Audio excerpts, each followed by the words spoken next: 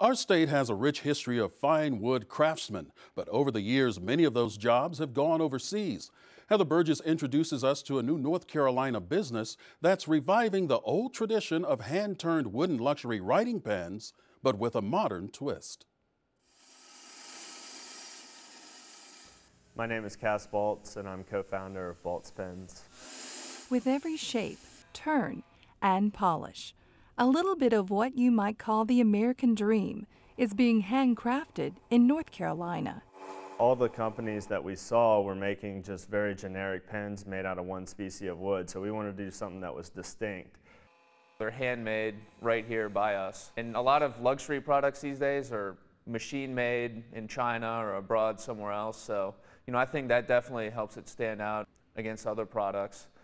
What started out as just two friends talking about possibilities turned into a new distinctive line of luxury rollerball pens made in Raleigh. We both had an ambition to start our own company, but having the dream and actually going through and doing it are two different things. Before they were business partners, the two 20-something Davidson College graduates met up as teammates on their college soccer team, never dreaming they would one day start a luxury pen business together. I think that playing on a team, driving towards a common goal, really builds a lot of camaraderie and trust. It was really important to have Bart along because he kind of kept pushing everything forward. I think the main thing for me is seeing just a block of wood that you wouldn't really think twice about become that someone would use as or view as a luxury product, and just seeing that transformation from raw material to a finished good was really what inspired me to really keep going with it.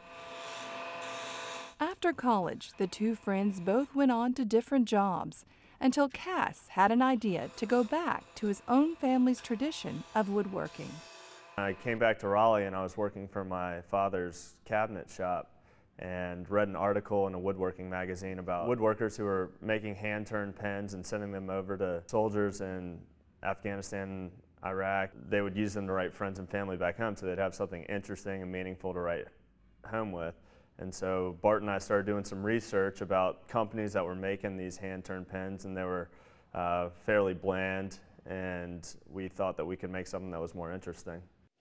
Cass and Bart came up with a distinctive design using two species of wood to give an elegant look to the first line of Baltz fine writing instruments. We had a very general idea of what we wanted the design to look like right away. It's a two-tone wood body and then the unique curved clip. We use African blackwood, Paduke, and bird's eye maple. So these are really, they're not woods you'd see all over the place. So it's kind of cool to, you look at them, they have interesting patterns and colors, and they really stand out against each other in the pen bodies as well. To get started, the two entrepreneurs got seed money from a family loan, but also gained capital through the online fundraising website Kickstarter. We needed to be able to test it without taking too much risk in terms of getting money and quitting our jobs. So it was the perfect medium for us to see if people actually liked our product and if we could make a business out of it. But the end product didn't come without a little trial and error. For instance, when using the roughing gouge, if you go too hard, it can chip the wood and it can break off. These are kind of just what happened when we were first getting started and practicing making these pens. Hopefully this box doesn't get much bigger, but yeah, we've come a long way from when we first started. With marketing and brand management, Bart and Cass hope to take Baltz fine writing instruments to new levels that reach throughout North Carolina and beyond. For now, it's just survival. And then we're just going to try and grow the company as much as we can. Our goal is just to make stuff that we think looks really, really nice so we can expand our product line, and then we'd also like to build not necessarily pens, but other handmade items that we can offer people. Both Cass and Bart believe there's a market for their pens, which sell at $150. The company received a great response after being featured in magazine and newspaper articles. The craftsmanship and care that go into each creation seem to resonate with customers.